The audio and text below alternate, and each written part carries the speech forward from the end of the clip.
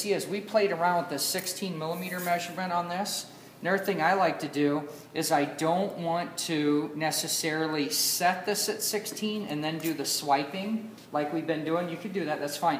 But in a case where I'm kind of struggling with it and I'm afraid that it might not be bottoming out, what I'm going to do is not look at the tool, okay? Because the tool is going to potentially tell me, I'm going to make it be what it is as I drag across it. So when I just set this, and I bring the tool down to it and then read the tool, I feel really confident that I didn't force it to be something. Does that make sense?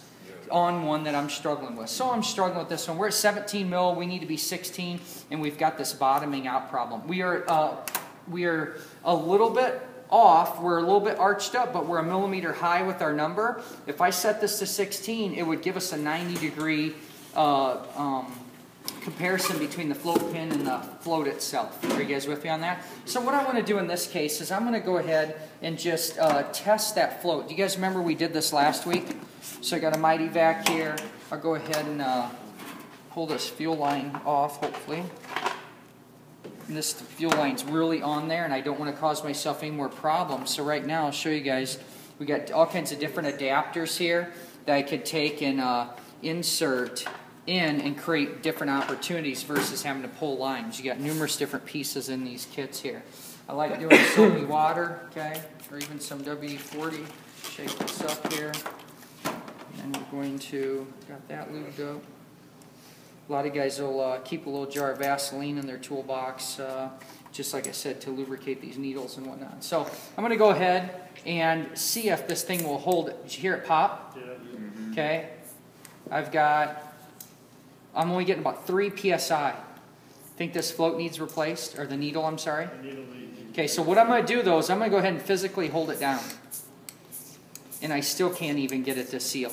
That's me holding it in place. Would this ever work on the bike? No. No. So we know that we have some damage here that needs to be replaced, probably with a new float needle would cure this situation. And what it'll do is it'll start to make that well, let's do this. With a new float needle.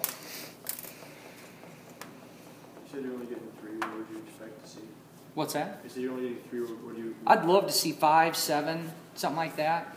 So that in that couple, 3 is like nothing. Okay, so remember here, as we get a new one of these, it's going to be wider, and as that's wider, it's going to be taller, and then it's going to basically be able to bring us back into an adjustability. Okay.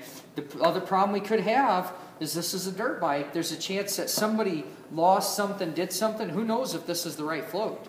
You might run into a deal where you just need to order new parts for the exact year, make, and model you have. Is there a chance that they took this carb off another bike?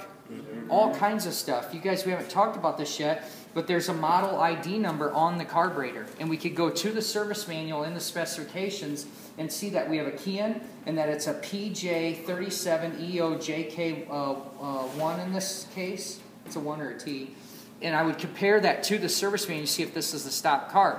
That doesn't mean that somebody didn't go to Parts Unlimited or go directly and actually order a different carburetor for the vehicle. Are you guys with me on that? Are you recording? Yes. Take a look here, and I want you to tell me when I'm in focus here. See the little clip on here? Yes. Okay, so I'm gonna make some points here that these are removable. Okay, I can actually pop this off with my hand here. I'll let you focus in on that. Okay, that little spring clip is what we hinge on the float, right? On our adjustable part of our float. It also keeps it from falling off, helps keep it aligned or whatnot. When you get aftermarket float needles, it doesn't come with the little spring clip. You have to transfer it from the old needle to the new one. It comes together. And I don't believe that they sell the clip separately, but we'd have to look on a fish. I'm almost positive you have to buy this as an assembly. So if that clip goes flying, you having a bad day? Okay. What was the company we said we have a lot of success at ordering these aftermarket? The Blue Catalog? Use it for tools. K&L Supply. Guys, you've got to get that name in your head. That's a motorcycle standard. Nancy's our rep over at K&L. Hi, Nancy. It is absolutely standard in every bike shop. Do you know how many K&L parts you order a week? No. I mean, order after order after order of power sports. You guys will be seeing it like crazy. It's not that I'm trying to just say that's the only company. The ideal situation, make no doubt about it, is OEM. It's perfect, it's perfection, it's high quality. The K&L stuff, we definitely know that we want to check every part that we get out of it. It's a great save-the-day company. You'll get a 5-pack of needles for the cost of like one OEM one. The OEM one, though, is definitely usually a higher quality. So do you guys remember in class where I pulled some pictures up where I showed these tips that actually separated? I showed excessive glue that went down around the float needle. You know, those are the types of things that we want to really have some concern. So play this back to me in a check for understanding. The clip, what do we need to make sure and do with that? Save it. Save it. Save it, transfer it over, not bend the heck out of it or whatnot. That clip goes where? On what part of the float? The tang.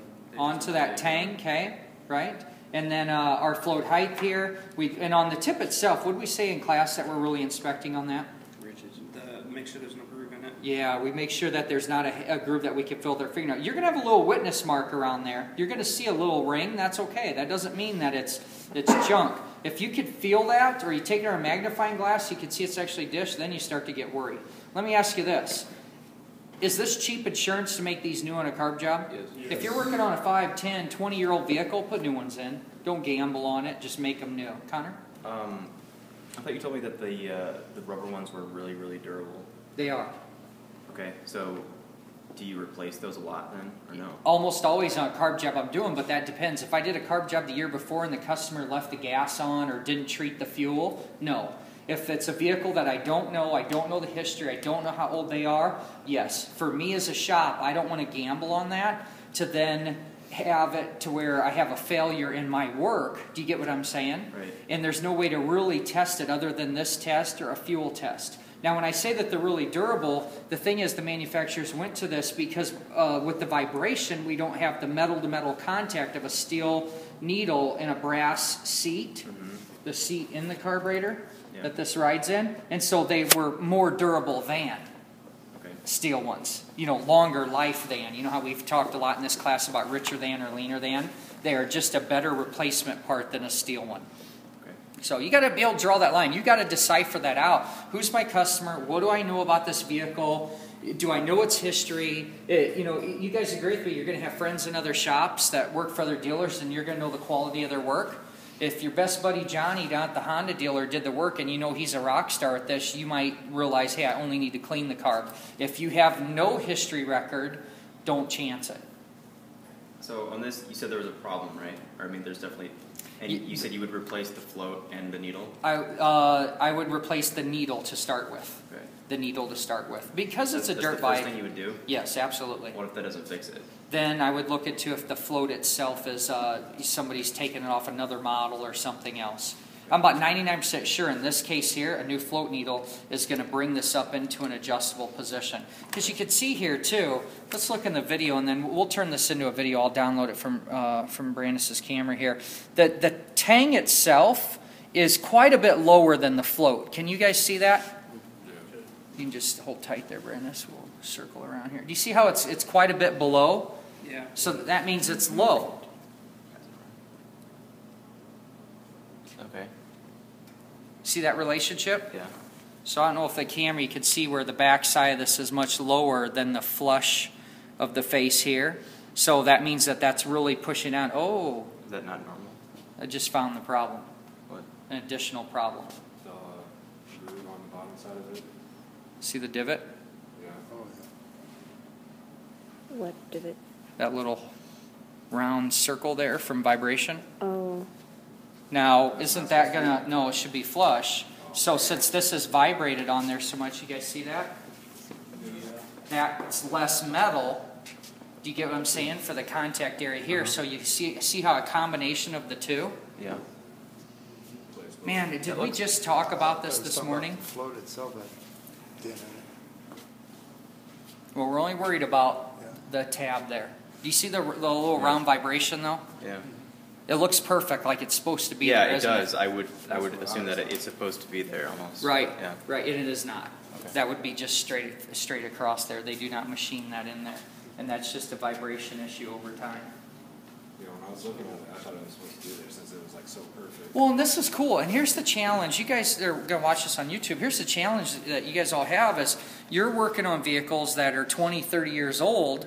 I didn't have that problem. I mean, the oldest equipment I worked on when I was doing 50 hours a week at a bike shop was 10 years old. So you take this and you start to have parts that we didn't ever change as common replacement parts, but they all equally add up, have a responsibility. And guys, we're setting this float height in millimeters. And you notice some of the specs say like 4.1 or 15.5. If they're breaking that down a half millimeter, that little divot in there, the rubber wearing out, you know, all those combination of things are going to make it to where it gets out of adjustability. And the bad thing about this is when we lose our adjustability here, it's a rich running condition. It means fuel is just going to flood through the carb, follow the plug out, not run, and be a big problem.